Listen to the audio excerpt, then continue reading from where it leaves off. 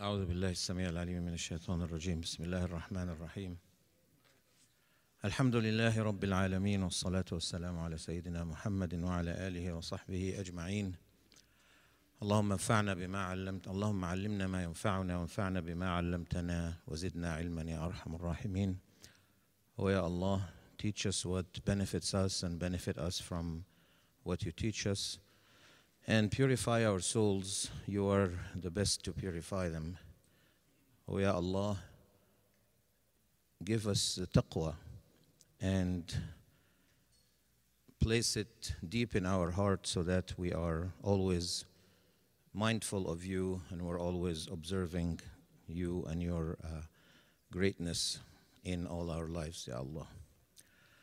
My dear brothers and sisters, I will talk, inshallah, for these few minutes about the concept of haqqullah and huquq al-ibad, the concept of the right that Allah subhanahu wa ta'ala has upon us and our duty to our fellow creation, humans, the entire existence, the entire creation.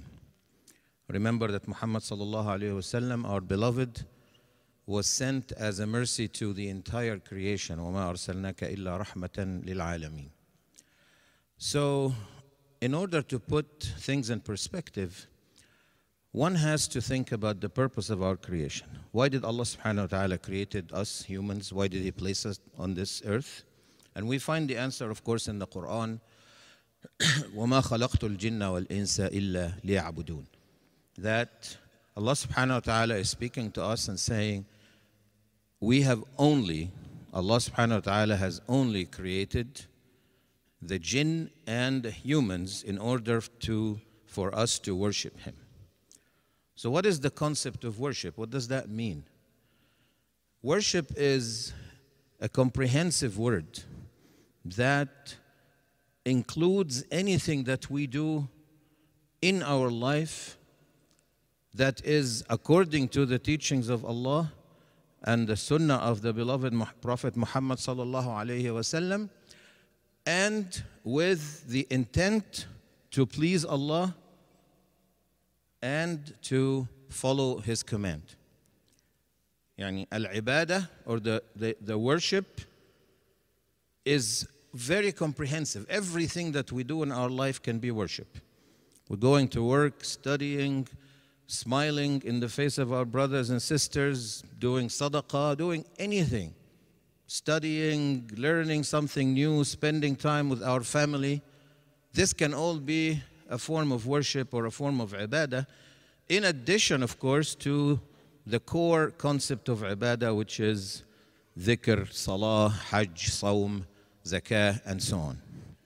So if we look at it this way, now everything begins to make sense, because the creation, our purpose of creation is to worship Allah.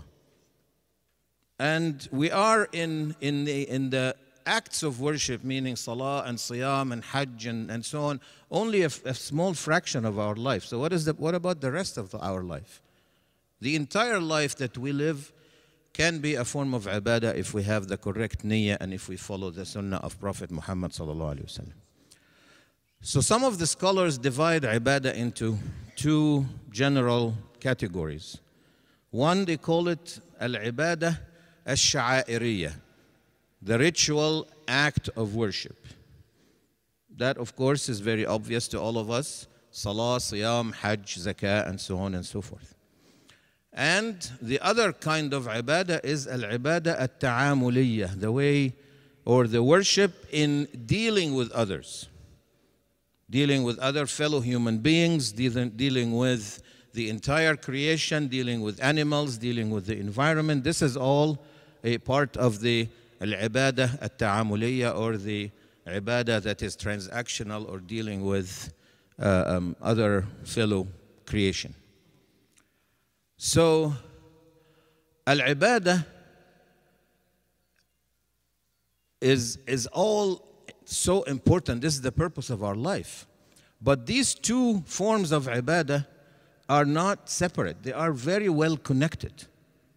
Like if I smile in my brother's face, I am making him feel better, I'm making him feel more comfortable, and I'm worshiping Allah subhanahu wa ta'ala and hoping that Allah will give me a reward for this.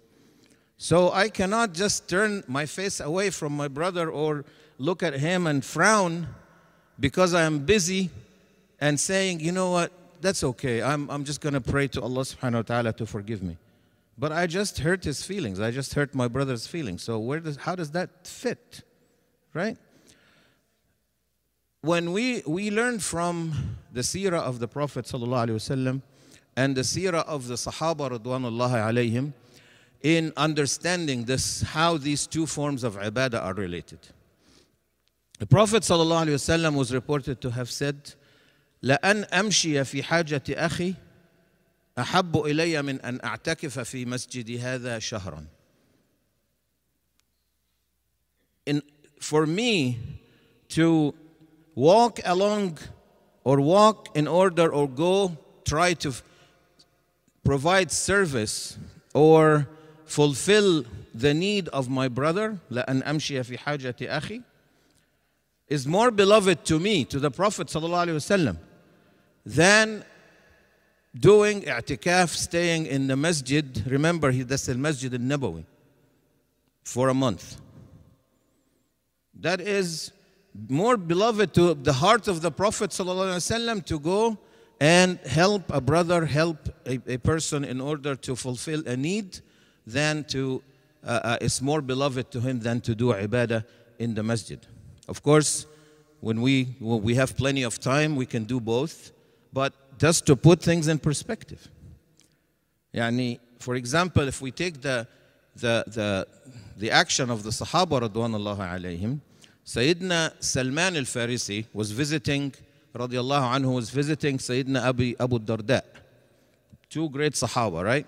So he's visiting him and spending, he decided to visit his brother for the love and for the sake of Allah, and to, spend the night with him.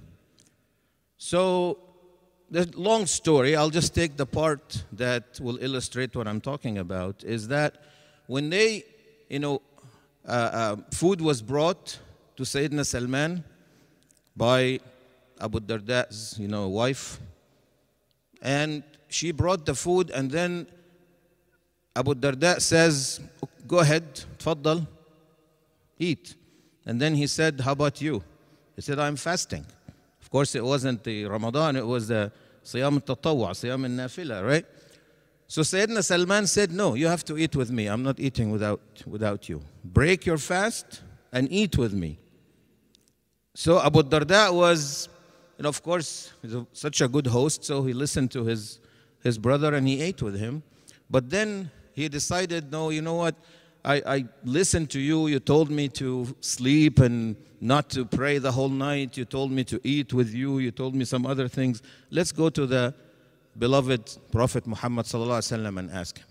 So they went and then told him the story. And then our Rasul sallallahu alaihi wasallam said, Sadaqa Salman. Salman is correct. Salman is right. That you actually should fulfill. And he said, Inna لِبَدَنِكَ عَلَيْكَ حَقًّا. Your body has a right over you. Your guest has a right upon you. Your wife has a right upon you. And of course, first and foremost, Allah has a right upon you. And أَعْطِ كُلَّ ذِي حَقٍّ حَقَّهُ. Give each of them their due or their right. So Sayyidina Abu Darda was thinking he was pleasing Allah subhanahu wa ta'ala by fasting, but Salman radiallahu anhu told him, indirectly that this is, again, you're welcoming me to your house and eating with me is also pleasing to Allah subhanahu wa ta'ala. So that's on the positive side, doing things to our brothers or for our brothers and sisters in our community, that even beyond human beings. The Prophet ﷺ told us the story of, one story was a man and the other one was a woman. And the woman was not actually known to be like good. She was actually doing something, very bad in her life and so on. But she saw a dog that was almost about to die out of thirst. And she went into the well and got some water and gave this dog a water to drink. The Prophet ﷺ said Allah forgave her for all the bad things that she was doing, and He granted her Jannah for her mercy. And the man was the same thing, walking in the desert. The dog was almost dying of thirst, did the same thing, and then gave the dog some water, and the Prophet ﷺ said Allah forgave him for that and granted him Jannah. Just for extending our khair, extending our mercy, extending our rahmah to our fellow creation.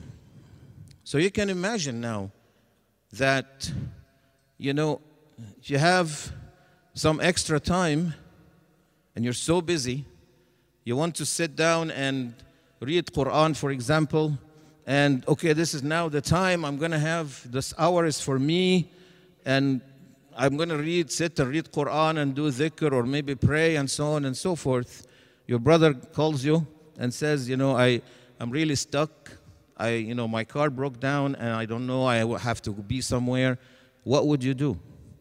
What is more pleasing to Allah subhanahu wa ta'ala in this case is to say, of course, I'm going to come and pick you up and take you where you want to go, rather than, oh no, I'm busy, because you want to sit by yourself and enjoy the khalwa, enjoy the, to be with Allah subhanahu wa ta'ala and reading the Quran. Because when you go and help your brother, you are indeed with Allah subhanahu wa ta'ala. So this is now the haqqullah and haqq al-ibad.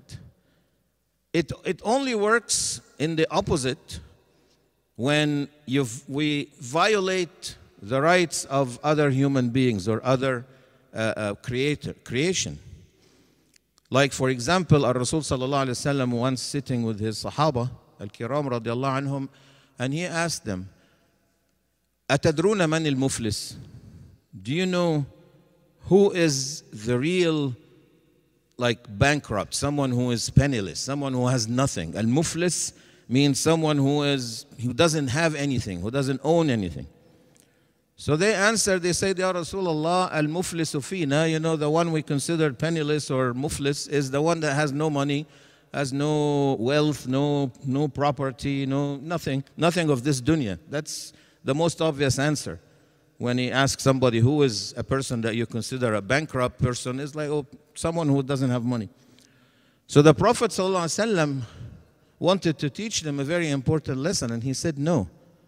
Al-muflis man ata yawm al-qiyamah, that the real bankrupt person, the loser, the real loser, al-ayadhu billah, is someone who comes on the day of judgment with tons of salah and zakah and siyam, and on the opposite side with all that, you can imagine mountains of hasanat, of doing good deeds, but then he came to Allah subhanahu wa ta'ala having insulted that person, having accused another person falsely, shahadat al-zur wal-'adhu billah, or qadhf, having hurt somebody physically, shed his blood or hurt him physically, or having slandered someone, like talked behind somebody's back, or having taken some money of this person and not returned it, or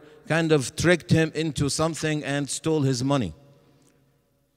Then the Prophet ﷺ said, then all these people whom he had hurt in this life are going to get a share of his hasanat. These mountains now start getting smaller and smaller until they are nothing. There's nothing left, but his debt hasn't been paid yet.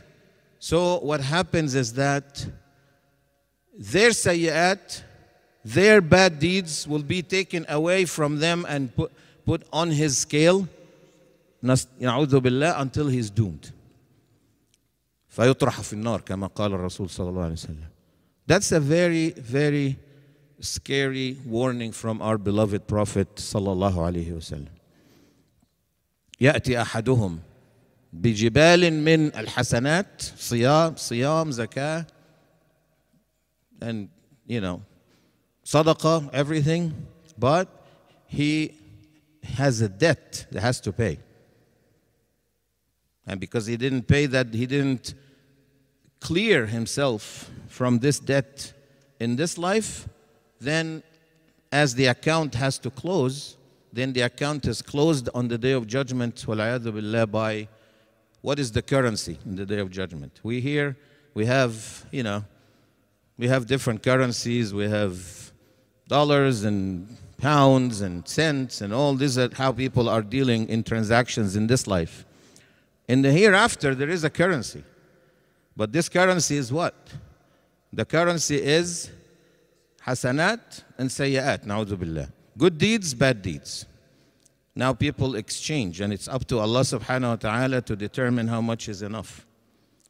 When Sayyidina al-Hasan al-Basri, one of the great scholars in Tabi'een, he heard someone who was slandering him in public, and he heard that this person is really, always talking bad about Al-Hasan al-Basri.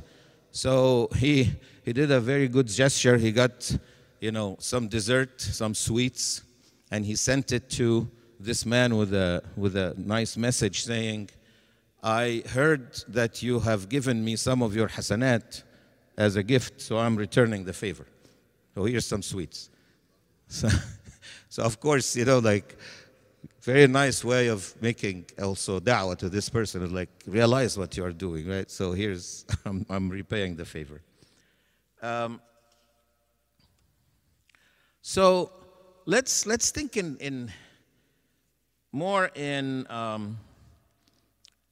our daily life, or before that, we're talking about salah and siyam and so on. The Prophet ﷺ specifically said about siyam, inshallah, we're going to be fasting in a little more than, or less than 2 months, bi'idhnillahi ta'ala.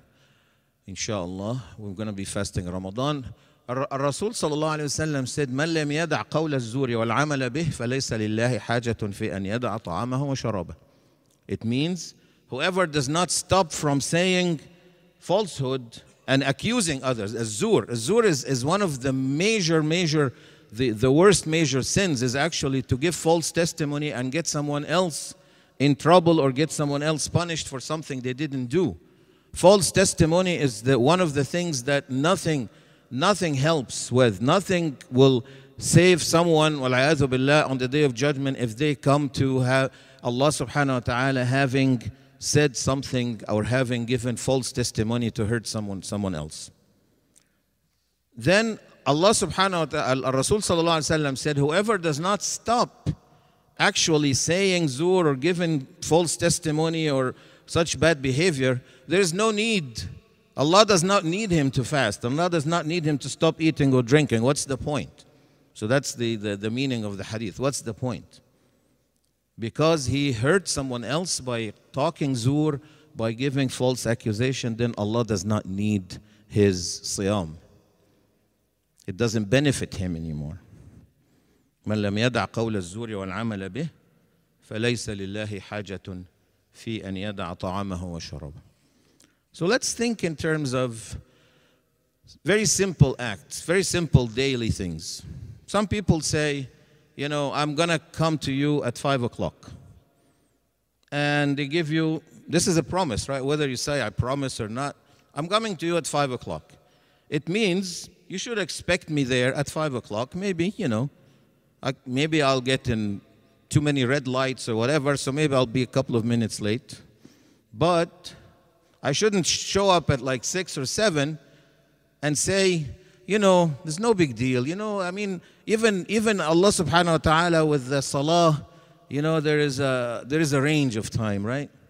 We can be late for Salat al-Dhuhr and just pray before Asr and say, even if you remember to say, Ya Allah, please forgive me for being late.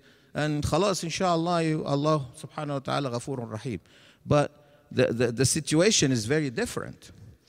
The situation is that in huquq Allah subhanahu wa ta'ala, things that are exclusively and completely between us and Allah, when we fall short, we pray to Allah and say, Ya Allah, please, I seek your forgiveness. I will try to do my best to do better and so on. Please, Ya Allah, forgive me. But if I don't give my brother his rights to show up on time or to give him whatever money that I had borrowed from him or if I harm him in any other way, it doesn't work in the same way that I pray to Allah. I say, "Ya Allah, forgive me for stealing $100 from this man." It doesn't work like that. Then, as the scholars say, الأصل في حدود في حقوق الله المسامحة. That when you, and we all fall short, right? كل ابن آدم خطاء. We all are really we fall short in worshiping Allah subhanahu wa ta'ala. We can never give him his due, and we ask for forgiveness. But in حقوق العباد, the scholars here say, والأصل في حقوق العباد المشاحة. That we really have to make sure that we give people, and we give anyone else, we give them their due, we give them their right. We don't violate them. We don't violate the rights of human beings. We don't even violate the rights of animals. Because while I told you about the two stories with the man and the woman being granted, al-Jannah for giving water to dogs, there is a woman that was, wal-'iyadhu billah, thrown in the hellfire because she locked up or tied up a cat.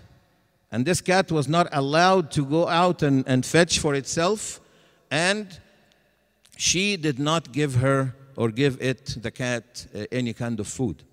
Can you imagine that? Because there's no mercy in their heart. And Allah subhanahu wa ta'ala does not accept that. This cat is a creation of Allah and should be treated with mercy. And therefore, if someone knowingly do this, then they can be, wal-'iyadhu billah, expelled from the mercy of Allah subhanahu wa ta'ala. It's really important. And therefore, when the ulama, when they say how to perform tawbah, if someone is, wal-'iyadhu billah, committing sins, small or major, of course, the small sins, every day we do the salah and we do the adhkar and we do the istighfar and so on and so forth. So all these sagha'ir, all these small sins, inshallah, they will, as long as we continue doing salah and zikr and come to Jum'ah and pray and give sadaqah, and so all of these are, inshallah, will be wiped off. However, for the major sins, they require a specific tawbah. Ya Allah subhanahu wa ta'ala, I promise you that I, will no longer do this and this sin, wal-'iyadhu billah. And they say, first of all, you have to regret it. You have to insist on not doing it. You have to do your best on not doing it again. And even if you fall back into it, then you go turn to Allah subhanahu wa ta'ala for istighfar. And this, hopefully, that Allah will give us the tawbah from that sin. However, when the sin is linked to a violation of another person's right, then there is an additional rukn or an additional factor here that has to be fulfilled. I have to give back that person his right. If I had borrowed money from someone and I was able to pay it and I didn't pay it and I didn't apologize for if I'm not able and so on, I have to go and pay it to him.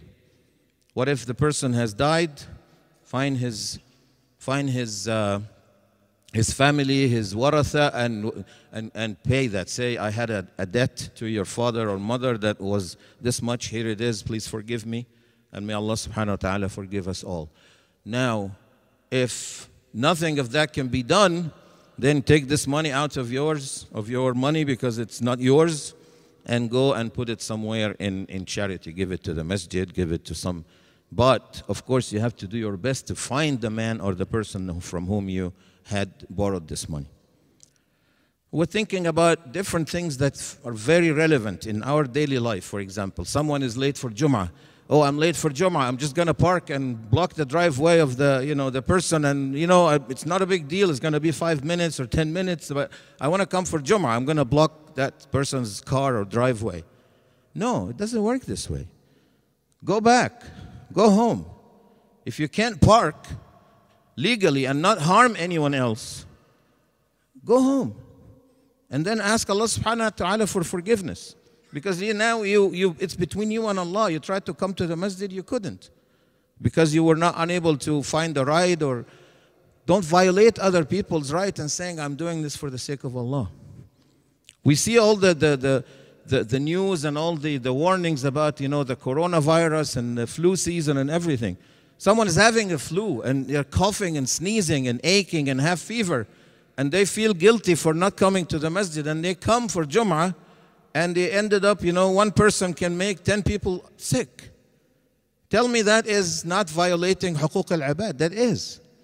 It's much better to stay home and say, Allah forgive me, I really, my sincere intention was to go to Jum'ah, but I can't because I am sick and I don't want to get other people sick.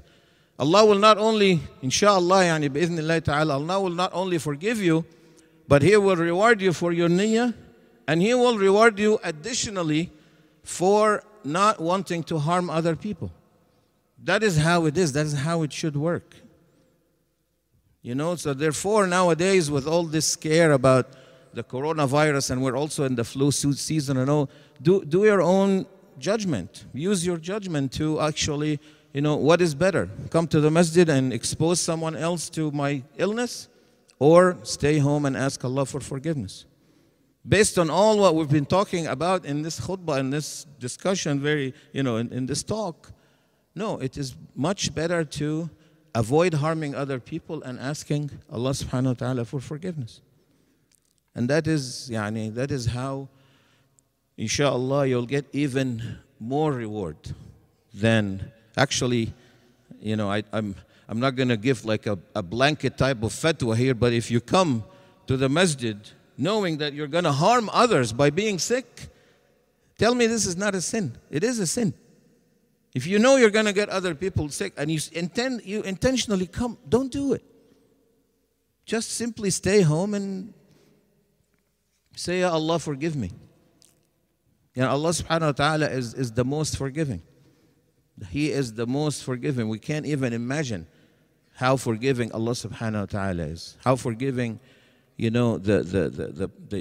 how merciful and forgiving the Prophet sallallahu alaihi wasallam was with his people when they committed something that was between them and Allah. There are so many stories in the seerah. We don't have time. We're almost out of time here. But this man, somehow he came to the Prophet ﷺ feeling that he was doomed because he did something. He broke his fast intentionally. During the month of Ramadan, he broke his fast and had a relationship with his wife during the day, where he was, of course, should not have. And then he came to the Prophet ﷺ and said, I'm doomed. I don't know what to do. So he told him what he has to do. He said, you know what? You have to pay to free a neck or free a slave. I have no money to pay. So okay, feed 60 miskeen, feed 60 people. I don't even have that. See, Prophet ﷺ gave him a whole branch of dates, and he said, take this and feed it to the poor. Then the man looked at the dates and he said, Ya Rasulullah, I am the poorest man. And the Rasulullah sallallahu alaihi wasallam, see how merciful and forgiving he is. He says, take this and feed it to yourself and your family. May Allah forgive you. So he came to the Prophet thinking he was doomed because he did something really, really bad that no one should do. And he ended up going home with a whole branch of dates, subhanallah. But that is how, forgiving Allah subhanahu wa ta'ala is.